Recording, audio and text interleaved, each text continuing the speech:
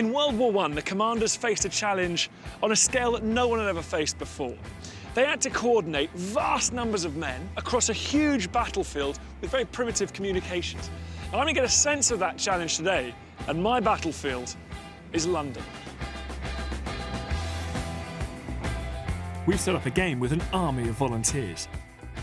Our base is HMS President. This ship served in World War I and is now moored on the Thames. I have a team of 26, but my team aren't allowed to use any modern communications, just like the armies of World War I. The other team is led by fellow historian Suzannah Lipscombe. OK, first up, let me learn everybody's names.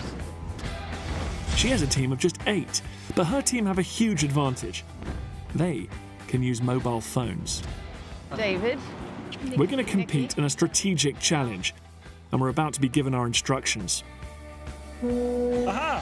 Let's do it! Come on, team, let's find out what's going on here. OK, so there's the horn. Let's see what we've got from Nathan. Your task: find the targets wearing red with the following symbol. We'll give each of them a playing card. Diamonds. Nice. Take those. So somewhere in central London, there are people wearing these T-shirts. We have to find them and get the cards to them. I've no idea how we're going to do this yet, but let's have a think. Right, this is London. The search area is pretty big. From Waterloo down to Southwark and right up here, right almost to King's Cross it looks like. So let's all spread out along here and simply push north, trying to stay, broadly speaking, in a line so that we all get to this road at about the same point. If one person sees someone in red, shouts, and hopefully visually, because obviously that's all we have. We should have a code word, which is what they had in the First World War. Where you just go, whoop. OK. OK, come on, let's try. Team. If you're happy to Susanna's team have no need for silly noises. They can just get out there and search. You've got the number, keep in touch, and I will send you instructions. If I need you to do something specifically, I'll call you. Yes, feeling strong? We're going to win? OK, go, right. The battle is on. Run. If everything goes wrong, which it probably will, I'll see you back here at 11:45. At least they're not shooting at us, everyone. It really is a little bit like World War I. In fact, it's a little bit like the first day of the Somme, where you send out guys in long lines, because that's the only way that I can see of organising everyone, keeping everyone focused on the task. Because if you let everyone break up, you lose all control. Right.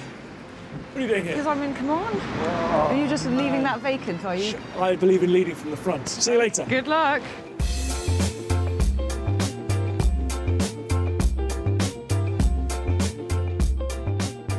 Morning, team.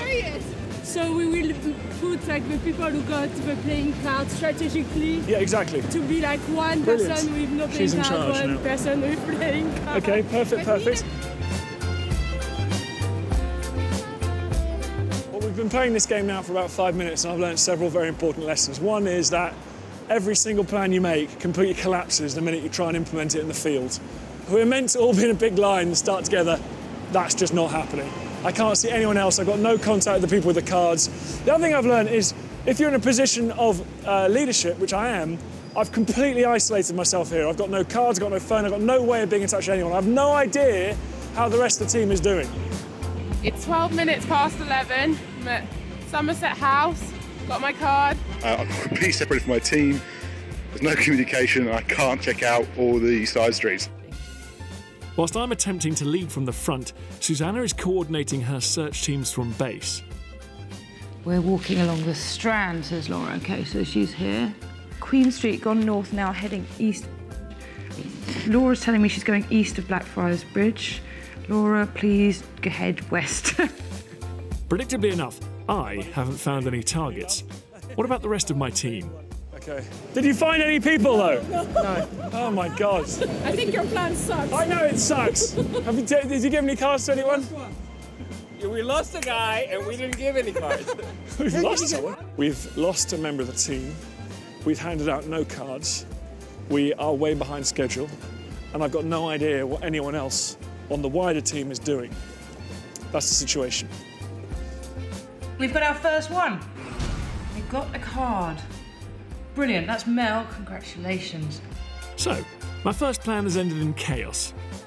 But at least I had told everyone to meet back at the boat, which might just give me a second chance.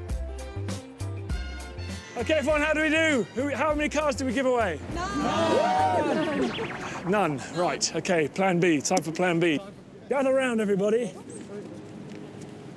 I'm going to stay here with some cards. I mean, each team can have like an HQ somewhere. I suggest here so that they can signal me and I can signal them, and then you just conduct mini patrols like that. If I need to find you, I will send a runner, or I will come and find you. No, we just need people out. We can't afford for me to have a runner here. I'll come find you. Northwest over here. Northwest over there, northeast over here. My team are off, leaving me with nothing to do but wait, nervously.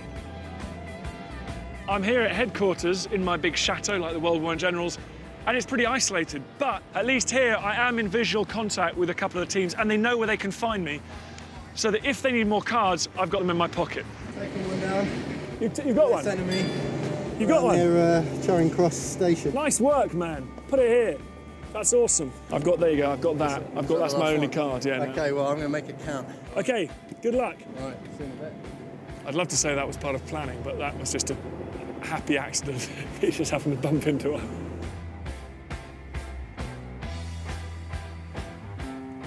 But my luck doesn't last long. I'm about to receive some very bad news. Got some new orders for you, sir. New orders? What do you mean? New orders? That's a disaster. You can't change the mission.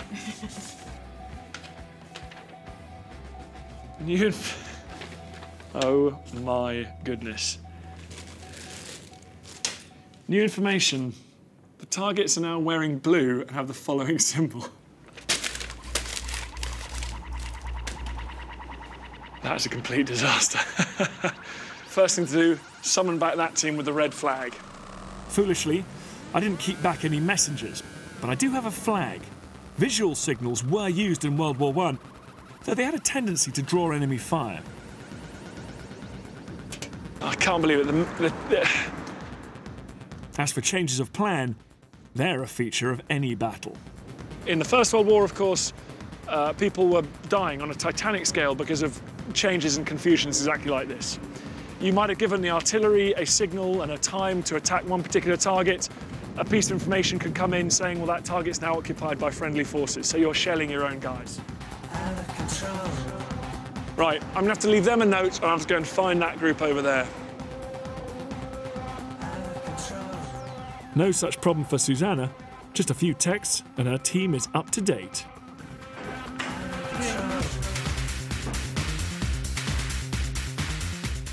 Hello, Nikki. So we're looking for people in blue now. You got that message? Yeah. Okay, great. Okay, thanks, bye. Sometimes I feel that I'm misunderstood. Fortunately, my Eastern squad has left someone at the meeting point, just where they're supposed to be. I've wasted valuable time, but at least some of my team now have the right information. So it turns out that we're supposed to be looking for blue pigeons, of which I'd seen 2 earlier and thought, oh, that's a little odd. Not going to blame our fearless leader, but it doesn't look good. If I can just get the message to the Northwest squad, I might still have a chance. How's it going? You're on a bike, right? Yeah. Okay, and you're with this team up here? You are going to single-handedly save this entire thing if you deliver that message successfully. Thank you. We might be able to save this situation, and the reason we'll be able to save it is because, luckily, 1 or 2 people have stuck to what they were told to do. Now, that might seem ridiculous to them out there, but there's a reason for it. As the commander, I need to know that there is someone at that crossroads and that crossroads there. First World generals have taken a lot of criticism for rigidity. They would make these plans and then force people to stick to them, even when the circumstances and the facts change. But what this demonstrates is you need that rigidity, otherwise you've got nothing. Otherwise it's total anarchy. Suzannah, on the other hand, can be flexible, moving resources to where they're needed. These guys are slightly marooned over here, but I've asked them to head west. This is where we found everybody so far in a certain area. Oh, hold a second. David! Her strategy is soon paying off. Fantastic, well done. Well done. That's brilliant. OK, bye. And another. Congratulations. She's just found another one. And because she can let the rest of her team know about every success, amazing. Morale is high. Unlike my team. We haven't found anybody and we've had enough. These are our had enough faces. Targets found, 0. Time, 1:38. Mood, dejected. I'm lost, my team's missing. I put this failure down to leadership at the highest level. I've learned a huge amount about what not to do. And I think that's what the Generals spent the first 2 years doing as well. World War I came at pretty much the worst possible time it could come out in history, is that the size of the battlefield and the scale and the range of the killing weapons had massively expanded, but the Generals' ability to control events was the same it had been 1,000 years earlier. And by the end of the First World War, or into the Second World War, the technology of communication has caught up with the technology of killing. So Generals are able to actively control a battle even though they're miles away from it. And that process has accelerated to the present day, where now President Obama can be in the White House watching helmet cams of real-time Special Forces guys going and getting Osama bin Laden. That's how much it's changed. Hi, team. Hey. It's 2 p.m. Time is up, and everyone is gathered back at base for the final score. So I now have the official results that the number of cards received by Dan's team was 1.